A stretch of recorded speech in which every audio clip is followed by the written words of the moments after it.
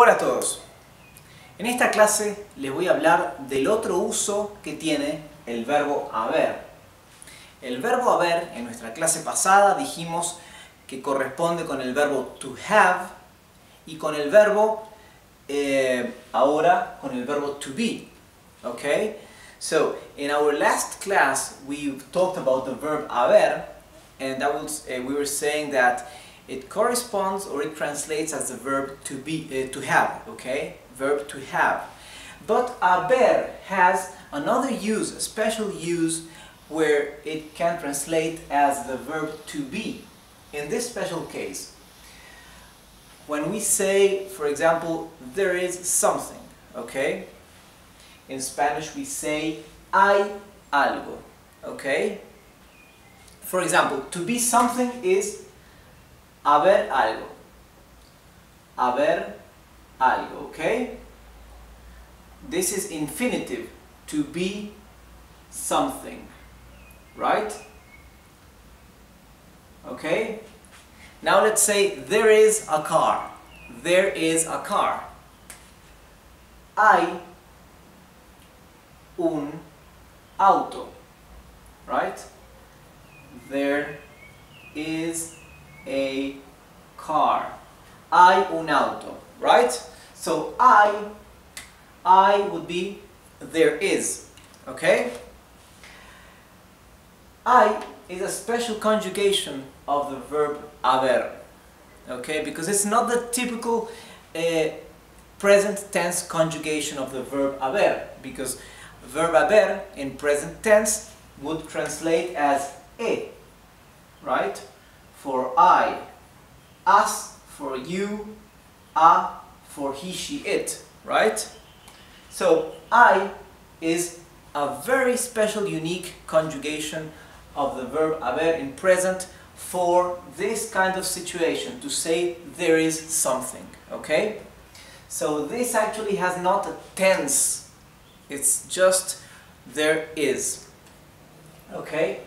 So hay un auto, for example, there is a white car, hay un auto blanco, okay? There is a white car parked across the street. Hay un auto blanco estacionado enfrente, okay? In the future, no, not in the future, let's see. Let's try with the plural, okay? Let's say there is a car. Now let's say there are two cars, okay? There are two cars. You can see that the verb haber, when refers to there is or there are, has no plural. What does mean that it doesn't change whether for plural or singular. So there are two cars in Spanish will be hay, you see, dos autos, okay? Hay dos autos, for there are two cars. Okay, in some Spanish-speaking countries they prefer to use the word carro for car, okay? Carro, right? In some other Spanish-speaking countries they use the word auto for car, okay? So both are okay, right? I usually prefer auto because auto comes from automóvil, while carro is a bit more generic. Carro also means a cart, right? A cart that is pulled by a horse, for example, that is carro. So I think the word auto is a bit more specific for a car, okay? But carro is also all right. So, hay dos autos. There are two cars. Hay muchos autos. Right? There are many cars. There are many cars. Right? Past tense.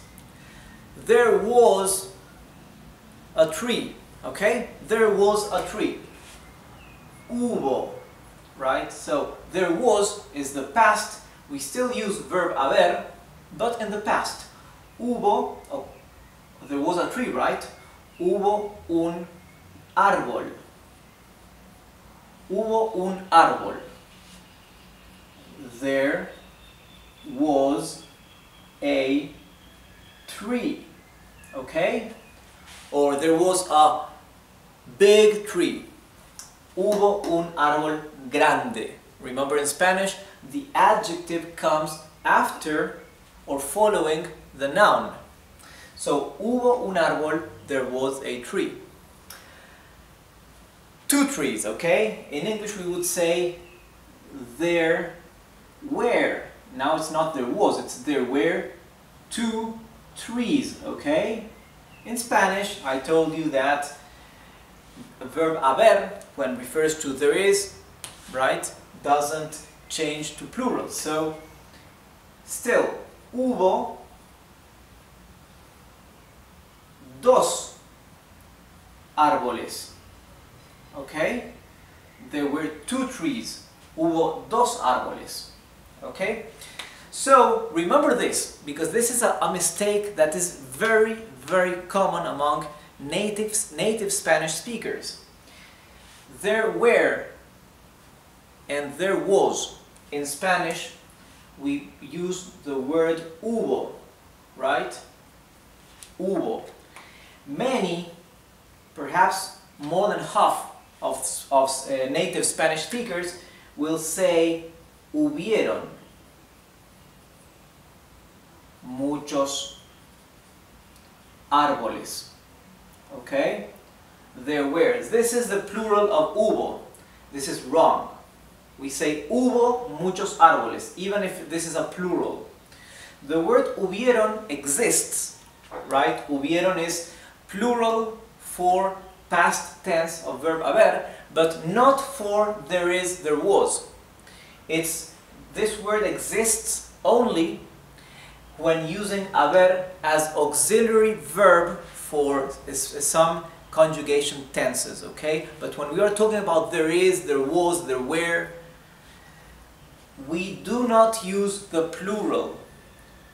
I for there is or there are, and hubo for there was or there were. Okay? And for the future tense, we'll say habrá. Okay? For example, there will be rain. There will be rain. Habrá lluvia.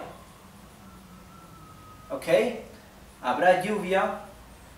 There will be rain.